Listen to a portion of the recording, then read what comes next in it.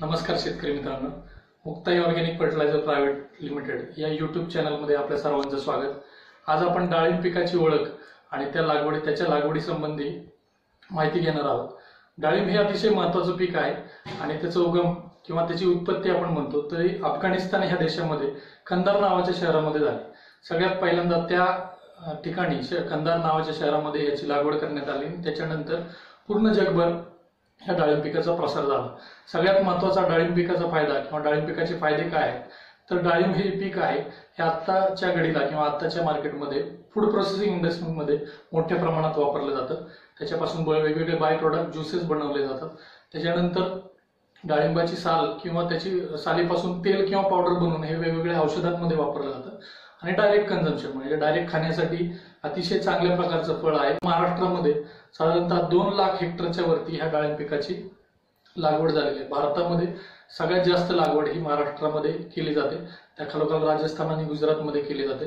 डाळिंब पिकाचा सगळ्यात मोठा फायदा किंवा डाळिंब पिकाची मागणी हे बाहेरच्या देशांमध्ये आहे, म्हणजे जास्तीत जास्त एक्सपोर्ट होतं। तर कुठं तर त्यामध्ये गल्फ कंट्रीज येतात, त्यानंतर युरोपियन कंट्रीमध्ये डाळिंब मोठ्या प्रमाणात एक्सपोर्ट होतं, त्यानंतर चायना आणि बांगलादेश या ठिकाणी पण डाळिंब पिकाची मोठ्या प्रमाणात एक्सपोर्ट केलं जातं। आपण जर बघतोय तर गेल्या 10 वर्षापासून हे डाळिंब पिकाकडे कॅश क्रॉप म्हणून बघितलं जातं आणि ग्रामीण भागात याचं अर्थकारण शेतकऱ्यांचं बऱ्याच प्रमाणात बदललेलं ह्या पिकामुळे आपण बघितलेलं आहे। आर्थिकदृष्ट्या सक्षम शेतकरी ह्या डाळिंब पिकामुळे झालेला आपल्याला पाहायला मिळतं। डाळिंब पिकासाठी लागणाऱ्या अत्यावश्यक बाबी कुठल्या आहेत त्याची माहिती घेणार आहोत। त्याच्यामध्ये सगळ्यात पहिल्यांदा येते ती जमीन। तर बऱ्याच शेतकऱ्यांना प्रश्न पडतो ती जमीन कुठल्या प्रकारची पाहिजे, तर ह्या डाळिंब पिकासाठी मुरमाड जमीन, पाण्याचा चांगला निचरा होणारी जमीन अतिशय पोषक असते। ज्या जमिनीमध्ये पाण्याचा निचरा योग्य प्रकारे होतो अशा जमिनीमध्ये डाळिंबाचं पीक चांगल्या पद्धतीने येतं। काळी जमीन असेल, पाणी धरून ठेवणारी असेल तर ह्या जमिनीमध्ये बुरशीचा किंवा रोगाचा प्रादुर्भाव जास्त होण्याची संभावना असते। डोंगर उतारावरची जमीन असेल त्या जमिनीत देखील डाळिंबाचं पीक चांगल्या पद्धतीने येतं। त्याच्यानंतर सगळ्यात महत्त्वाची गोष्ट म्हणजे तुम्ही ज्या जमिनीत किंवा ज्या जागेमध्ये डाळिंब लागवड करणार त्या जमिनीचा, त्या मातीचा माती आणि पाणी परीक्षण करणं हे अतिशय गरजेचं आहे। माती परीक्षण केल्यानंतर आपल्याला कळणार आहे की आपल्या जमिनीमध्ये, आपल्या मातीमध्ये किती अन्नद्रव्य उपलब्ध आहेत, कुठल्या अन्नद्रव्याची कमतरता आहे आणि आपल्याला ह्या गोष्टीचा फायदा पुढे अन्नद्रव्य व्यवस्थापन करताना त्याचा फायदा होणार आहे। दुसरी महत्त्वाची गोष्ट डाळिंब पिकासाठी लागते ते हवामान। तर ह्या पिकासाठी उष्ण आणि कोरडं हवामान अतिशय चांगलं सांगितलं गेलेलं आहे। ह्या हवामानामध्ये डाळिंब पिकाची वाढ चांगल्या पद्धतीने होते। तर ह्यामध्ये आपण म्हणतो ह्युमिडिटी किंवा आर्द्रता कमी पाहिजे। आर्द्रता जास्त झाली तर रोगाचा किंवा बुरशीचा प्रादुर्भाव जास्त होण्याची संभावना असते।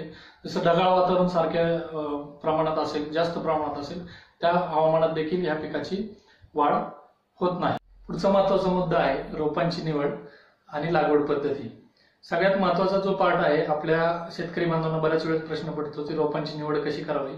तर रोपं घेताना ज्या झाडावरती कलम बांधलेले आहे किंवा रोपं तयार केलेले आहे ते मातृवृक्ष किंवा मदर प्लांट निरोगी असावेत। ते मातृवृक्ष बघूनच तुम्ही रोपांची निवड करा किंवा रोपं खरेदी करा। मातृवृक्षावर जर रोगाचा प्रादुर्भाव असेल मदर प्लांटवर किंवा तुम्हाला तेलाचा किंवा ऑइली स्पॉट आपण म्हणतो तो डाग दिसत असेल तर तो रोग तुमच्या रोपांमध्ये येणार आहे आणि त्या रोपांची जर तुम्ही लागवड केली तुमच्या शेतामध्ये तर ते कुठल्याही औषध फवारणीने तो रोग जाणार नाहीये, तुमचा खर्च वाढणार आहे आणि कालांतराने ती बाग तुम्हाला काढून टाकावं लागणार। त्यामुळं झाड सक्षम पाहिजे, निरोगी पाहिजे। मातृवृक्ष बघितल्याशिवाय तुम्ही रोपांची खरेदी करू नका।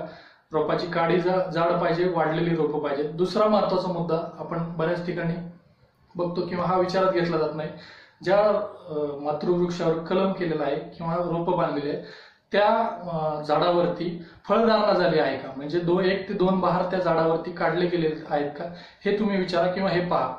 फळधारणा यासाठी की ज्यावेळेस झाडावरती फळधारणा होते त्या पूर्ण कंप्लीट ग्रोथ मधून ते झाड गेलेलं असतं, त्याची रोगप्रतिकारक क्षमता वाढलेली असते आणि फळाची धारणा झाल्यानंतर ते झाड तेल्या रोगाला किती बळी पडलं किंवा अन्य कुठल्या रोगाला किती बळी पडतं हे आपल्याला ऍक्च्युअल फळधारणा झाल्यावरच लक्षात येतं।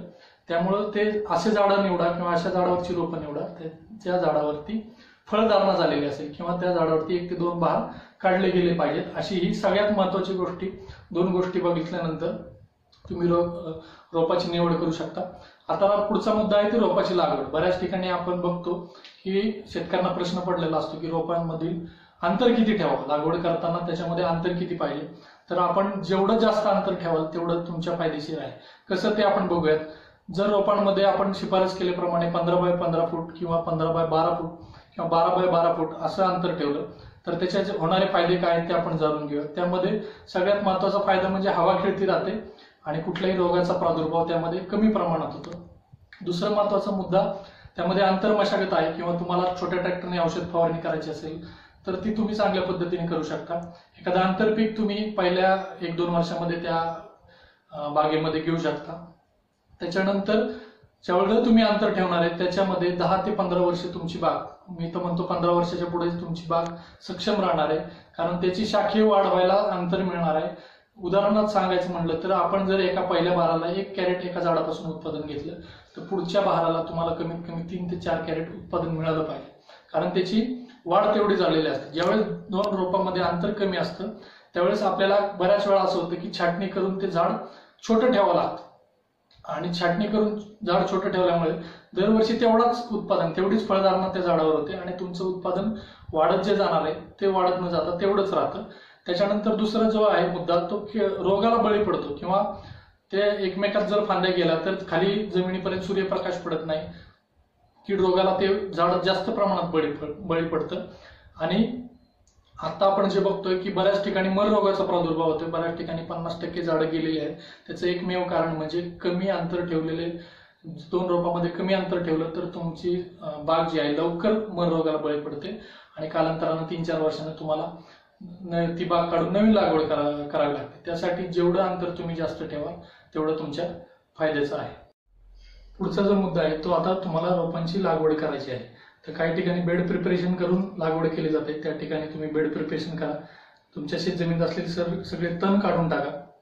त्यानंतर काही ठिकाणी समतल भागामध्ये लागवड केली जाते तर त्या ठिकाणी खड्डे खांदा पहिल्यांदा आणि ते खड्डे 2 ते 3 दिवस अगोदर करा. म्हणजे तो जो खड्डा आहे त्यामध्ये पूर्णपणे सूर्यप्रकाश मिळून त्यामध्ये जे हानिकारक बॅक्टेरिया किंवा जीवजंतू असतील ते मरण्याचं काम तिथं होतं.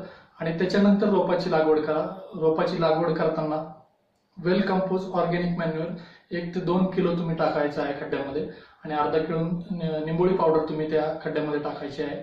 आणि शक्य असल्यास ॲझोटोबॅक्टर PSB KMB ही जीवाणू खते आणि ट्रायकोडर्मा हे जीवाणू औषध जे आहे आपलं ते त्या खड्ड्यामध्ये टाकायचे आणि झाडाची लागवड तुम्ही करायची आहे.